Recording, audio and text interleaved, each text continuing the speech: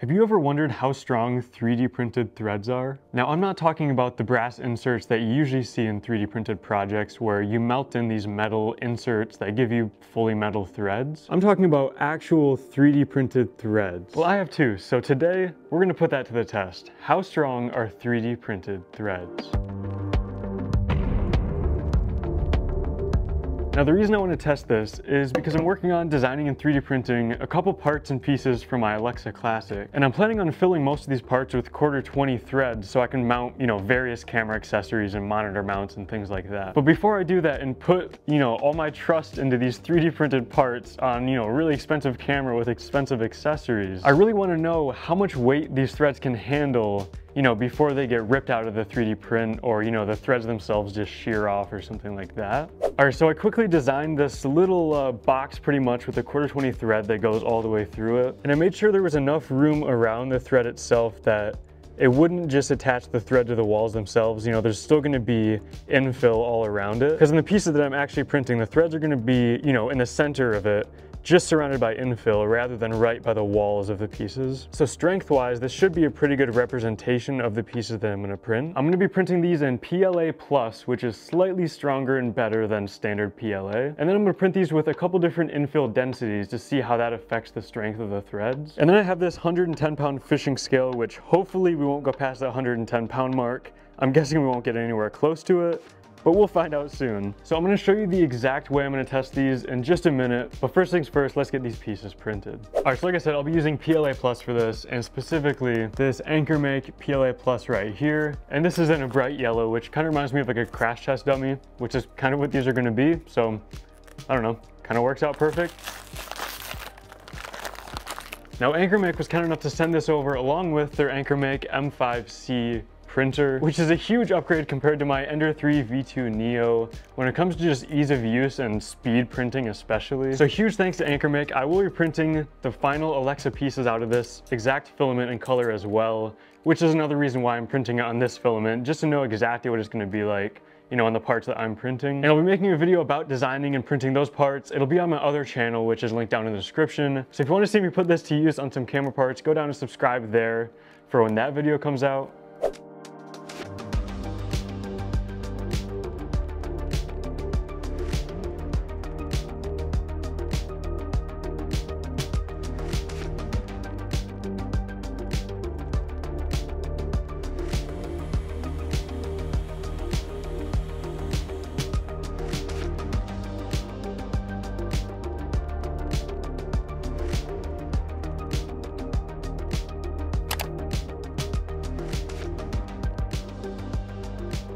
All right, so we got all my printed here. I have 4 different infill densities that I'm gonna be testing, and then I printed 3 of each one just so we can average out the results of 3 different tests. So we got 10% infill, 25% infill, 50% infill, and then 100% solid infill. And then all the other settings are exactly the same between these, so the only differences are 10% infill, 25, 50, and 100% infill. Printed with the AnkerMake M5c in PLA Plus with a 0.2mm layer height. And then for the testing, I kind of have this little setup right here. So this is just a super clamp that I can clamp onto something really sturdy with a 1/4-20 thread in the end that's gonna partly thread into the test block. And then I have this 1/4-20 thread eye hook on this end that I'm gonna thread in part of the way as well. And I'll make sure it's threaded in the exact same amount for every test, just so it doesn't, reduce or increase the strength differently for each block. And then basically just pull until something breaks. Actually, let's try something. Leave down in the comments how much weight you think the 100% full solid infill threads are gonna handle.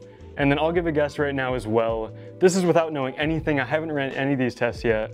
I honestly have no clue what to expect at all. So I'm gonna guess for the 100% solid infill, it's gonna hold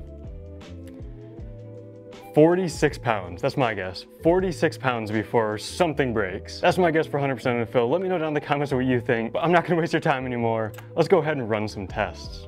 3 different prints of each one. I've got the clamp clamped onto my desk right here. Everything's ready to go. Let's go ahead and run these tests.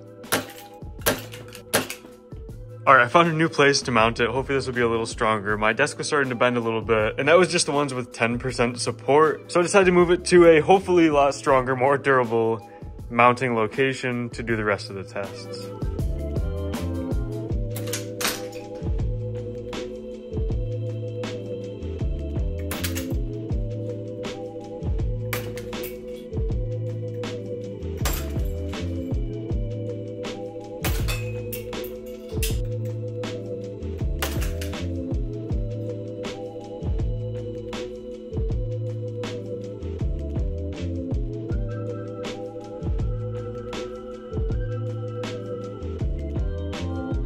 All right, here we go. The results are in. I averaged out the scores of each test to get the average strength of each of the 4 infills. And then after I read off the scores, I'm gonna do one final test, which is gonna be to try to lift my Alexa with one of these 3D prints here. This is the tier 4, the 100% infill. This is a pretty heavy rig, so I'm gonna go ahead and hook it up to the scale and try to lift it with one of the 3D prints for the final test. I'll also put a chart up on screen with all the numbers if you wanna look at that as well. But for 10% infill, the average weight capacity is just over 48 pounds, which is honestly a lot more than I thought even the 100% infill would get to. And then for 25% infill, we got an average of about 67.5 pounds. That is a great score, and 25% infill is pretty common. That's what I use most of the time, between 20 and 30% infill. And then we got 50% infill. The average is 89.5 pounds. That is an amazing score for just this little piece of 3D printed plastic, especially the fact that the way this is printed, we're pulling the layers apart. So the strength is also really affected by the layer adhesion itself. So I'm really surprised to see it got this high of numbers. All right, and then lastly, for the 100% infill,